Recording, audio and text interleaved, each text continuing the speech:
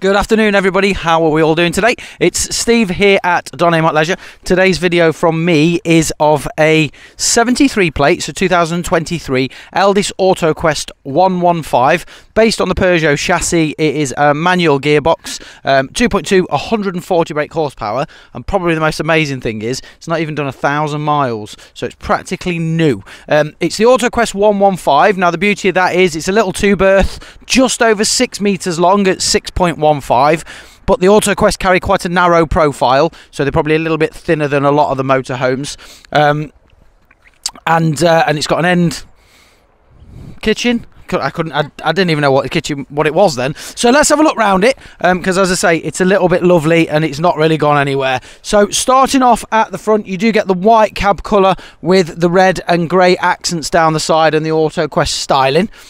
Alloy wheels, which are your 16-inch diamond cut alloys there, and the previous customer has added in mirror guards as well, so you'll save yourself a few quid from that. Coming down the passenger side, it is AdBlue, so it is the Euro 6 engine. LPG tanks in there for 2. We will come inside in a bit, and then also previous customer has fitted an awning as well, and then you've got a TV aerial on the roof. Round to the back, and you do have the rear reversing camera system, and then options to put a bike rack on there should you want to, and that's your toilet cassette because you've also got an end or side bathroom there. And then this side here is just where your leisure battery will be and your plugging in bit. I'm all official today. I'm honestly, I'm so professional today. So Wendy's just catching me up. So into the habitation door before we go inside, and you have your habitation bin just there, and then it also comes with a fly screen that will go all the way across, so in the nicer weather you can have your door open. If we jump on in, and as we said, we'll start at the back this time. I normally go back to forward to back, but let's go different. I just fancy being a bit different. So at the back here is your end kitchen, as we said. Lovely window looking out while you're cooking your bacon in the morning. It is a 3-gas hob with a separate grill and oven there. Nice black sink, which I think is one of the nicest features on the Elddises, because it is just lovely and complements everything rather lovely. Then you've got a little bit of extra storage just there, because it comes out quite a way, so you can rest a few little bits on there. Drawers down there, and then there is your fridge, and it is a 3-way fridge, so you can run it off your leisure battery, your gas, and it will power off your vehicle battery. When you're driving, it won't cool down, it'll just maintain a temperature. Little bit of an extension of the kitchen here with a couple of plug sockets. You've also got your TV point just there as well, microwave above, and then in here is your TV aerial point, and a bit of storage in there, and your microwave switch. Nice big drawer there, and then a cupboard there, and then still staying at the back, and that is your washroom area. So it is a wet room style washroom, but again, it's a pretty decent size for a van that's 6 meters. And the other thing that is impressive for a just over 6 meter van is a really decent wardrobe space, where you've got your awning winder nice and neatly stored in there, and your freestanding fold away table. But it's massive, which you don't always get in the smaller vans. Heading further down, and this is your living and sleeping area here. So if you're small like me, and yes, they all pick on me, but it's fine, I'm over it, you'd probably get away with just lying on it as a single bed if you wanted to, but it will also make up on a double bed. And what again I like about the Elddises is this end bit here doesn't make up as the bed, so the bed stops here. So in the morning, if you just wanted to have a cup of tea before you wake up or whatever, you can sit on these and still leave your bed made up, so you're not rushing around to get everything sorted.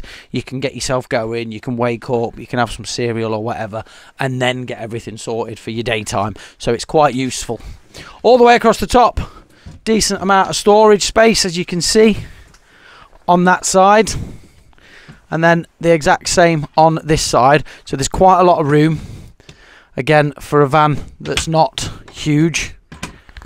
to have a lot of storage. A nice lighting above me here, and there's also a light at the back as well.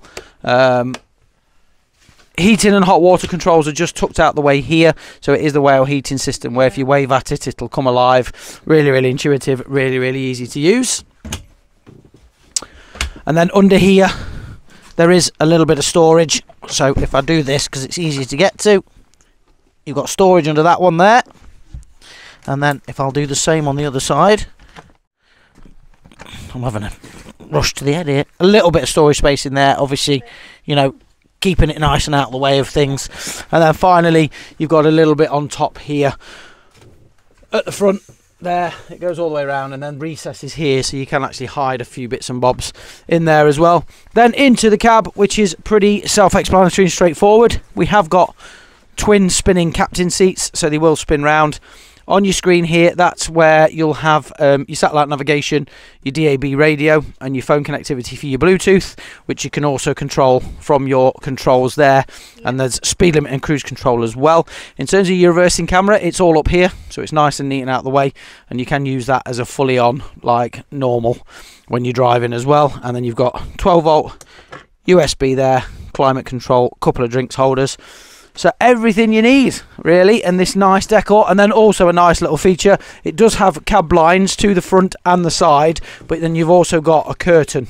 So you can wind your curtain all the way round as well. So you can put your blinds on and then put your curtains on as well. So it just gives you that little bit of extra.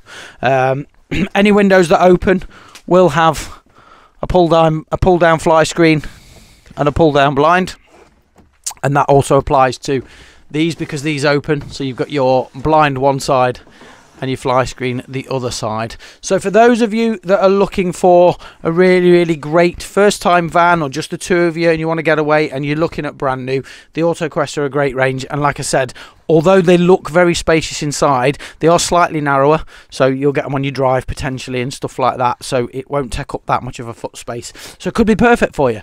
If you are looking at the Autoquest range, and the 115 in particular, obviously this one's in stock, it's brand new and it is for sale. So head on over to Don Amot's if you want to come and have a look. Speak to me first and ask for Steve, because I'd love to help. And don't forget to pick up the phone just to make sure that it is still available if you're travelling, because we'd hate for it to sell while you're en route.